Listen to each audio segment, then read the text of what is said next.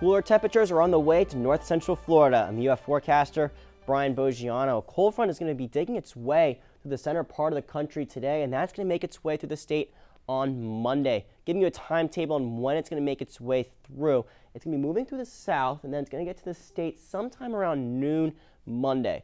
As that happens, we are going to see our cloud cover continue to increase, and we are going to see it move through north central Florida closer to Monday evening and Tuesday morning. Notice also we don't have much in terms of showers. This is going to be a dry passage, but what's behind it is a lot of cooler and drier air which will filter into our area by Tuesday morning, and we are going to see the temperature change going into Tuesday night and Wednesday, especially as that cooler, drier air continues to filter in.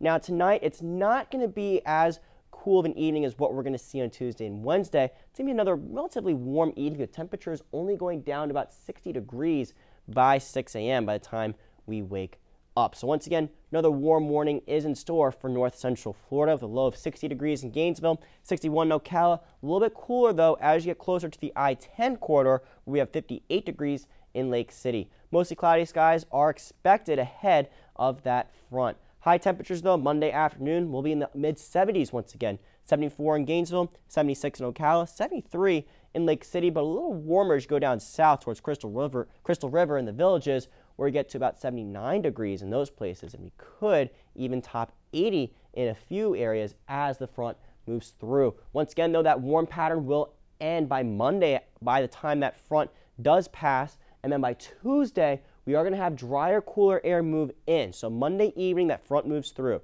Tuesday morning, some cooler air will begin to arrive. So we are going to see that temperature change coming by Tuesday. We will warm up gradually through the week, though, but by Saturday, we have another front moving through. So we do have another blast of cold air that will make its way towards north central Florida. That front, though, will continue its journey down the south towards our state. And as that happens, we are going to see some cooler air beginning to come from behind it. That's not going to make its way into our area, though, until about Tuesday morning, Tuesday afternoon, that dip in the jet stream. So that's what's going to bring the front down. So cooler conditions will begin to arrive Tuesday and Wednesday. So that's when we're really going to see that temperature change coming for our area. And I'll show you just how cool we can get. Once again, though, we are going to have a relatively warm Monday. Notice, though, by Wednesday morning and Thursday morning, lows are going to be in the low 50s, and I wouldn't be surprised if we do see lows go to the upper 40s. Saturday, though, we do have a chance of rain, and that is because of an upcoming cold front.